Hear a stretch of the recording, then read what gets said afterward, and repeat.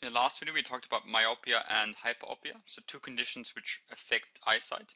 In this video, we'll talk about another one, which is called cataracts. And cataracts are also a problem that can cause problems with the eyesight.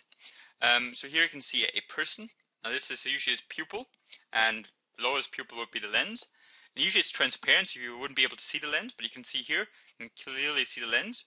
But the problem is it's not transparent, it's actually cloudy or white in color. And that obviously will cause some problems. So cataracts is more or less a clouding of the lens, so a cloudy lens. Now, how does the lens itself become cloudy, and what kind of problems would that cause? So first of all, we've got here our normal vision. Usually, ideally, light will come in. It will be refracted, right, from the cornea, aqueous humor, the lens, and the vitreous humor. It will be refracted to hit to all converge on one spot of the eye, ideally.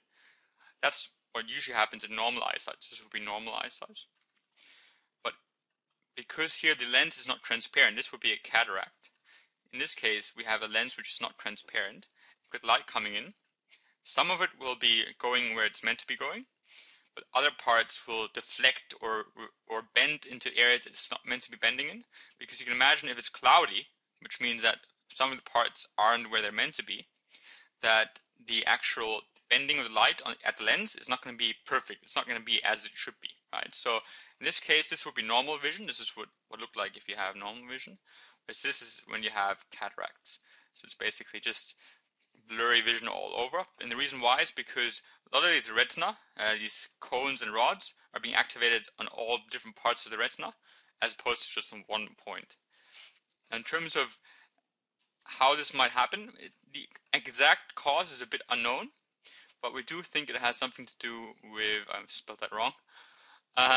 We do think it has something to do with the proteins. If you remember a couple of videos back, I said that these proteins in the lens are called the crystalline proteins, and they're the ones who allow us to bend light. Now, usually they're transparent, which means they have a structure that is transparent, so it's see-through. So even though they're there, we can't see them. That's good. It's these proteins here, these ones that they will be all over the actual lens. That's normally, they're just there, but they're see-through. But when it comes to cataract, something has changed with the structure of these proteins that's made them not see-through, but has made them absorb, block light, or deflect it other places, which is the reason why it becomes white in color. So cataract is just, you don't actually need to explain this part, right? So what you need to know is cataracts is the clouding of the lens. The cause, it could be due to aging. That's usually the case. Usually with aging, some people do get it. Genetics, some people are born with it. Or it could come from a different disease. For example, diabetes or thyroid disorder. These two can lead to cataracts.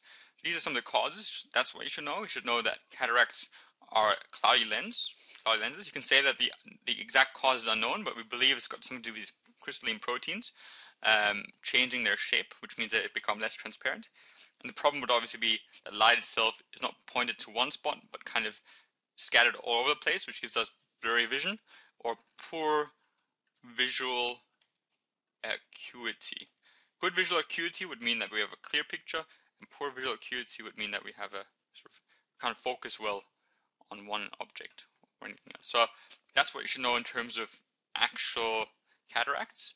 The first part, because dot point says process and analyze information from second source to describe cataracts. That's what we've done. We've described the cataracts. But now we're going to describe the technology that can be used to prevent blindness from cataracts and discuss the implications of this technology for society. So that's what we're going to do next. Now there's two different technologies that are being used.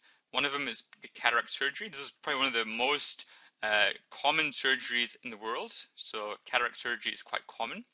It's happening a lot, not just in developed countries, so like America, Australia, Europe. Europe is not a country, but the different countries in Europe. It's also happening in developing countries, so the ones who don't usually have too much access to surgeries, because these are really effective and usually quite easy to do as well. So that's one, cataract surgery. The other one would be implantable contact lenses. You can see this would be the iris. Back here is the lens, and what we do is we shove a actual contact lens between the two. So this is the contact lens. We put it inside between the lens and the iris, and this gives us good vision as well. So these two are maybe ones you should remember: cataract surgery and implantable contact lenses. And what they do with cataract surgery, what it does is we actually, these broken bits here, this is the cataract, this is the cloudy bit. And we actually have something that sucks out. We suck them out. So the damaged lens is being sucked out, and then we put an artificial one. So we put a new one. This is the new one, the artificial one, and this artificial one will have same function as the old one, and you're going to have less blurriness and a clear vision, so we have got good visual acuity. So basically, you can actually get blind from, so even though this picture, this looks fuzzy, eventually cataracts will go so bad that you become blind from cataract. So having this cataract surgery or implantable contact lenses, you can prevent blindness from happening. You can restore your vision and you can prevent blindness from happening. So we've described some of those technologies just now, but I still want to discuss the implications of this technology for society. Discuss means we have to talk about the advantages and disadvantages. Doesn't mean they have to be the same amount, just means we need to talk about them. And that's what I've done here. So this table discusses implications. This is the discuss part. So what are the advantages? Well, first of all, it restores sight. That should be straightforward. People will have good vision again, and that's a great thing for people, right? Some of the disadvantages, there are some risks. It's actually a low risk. It's low risk. It's one of the more easy ones to do, which has low risk. But still, whenever you've got surgery, there's going to be some risk. Either if you put a lens in between your iris and put a contact lens between your lens and your iris, or if you remove the actual cataracts, both of these will have some risk. Even though they're low, there still might be some risks. Overall, another advantage is that it's quick and painless. So these surgeries usually take a very short amount of time. I think it's maybe even in the minutes, not even an hour, I think it's in the minutes. And they're painless, so people don't have huge amounts of problems afterwards. But one of the disadvantages would obviously be that there are some costs. Even though, again, the actual surgery is quite cheap compared to other surgeries, there's still some cost involved. That's one of the disadvantages. But yeah, one of the advantages is that it's relatively inexpensive. So even though there is a cost, it's still quite easy. For us in the developing countries, developed countries, it's it might be a couple of $1,000s, but if you restore your sight, that's worth it in the end. Many times, like, the government would pay quite a bit of that as well. And one more advantage, a big one, is it reduces the burden on the family and friends, right? If you're blind, you're going to have care. People need to take care of you more. So if you get that surgery, there will be less burden on the family. The family can do other things with their time, apart from taking care of someone who's blind. And that would be an advantage as well. Right? So there's more advantages than disadvantages. I think that's the conclusion you should draw, is that overall, this surgery is very, very good for society. Even though there are some disadvantages, some risks and some costs, overall there's much more good about these surgeries than there is bad. So that's basically what you should get out of this part. This second part is you need to be able to describe cataract surgery quickly, or the implantable contact lenses, whatever one you choose. Right? And then this part, discuss part, means you need to talk about this advantages and disadvantages of this technology for society. But the conclusion you should draw is that overall it's a very good surgery. It's very common because it's very useful.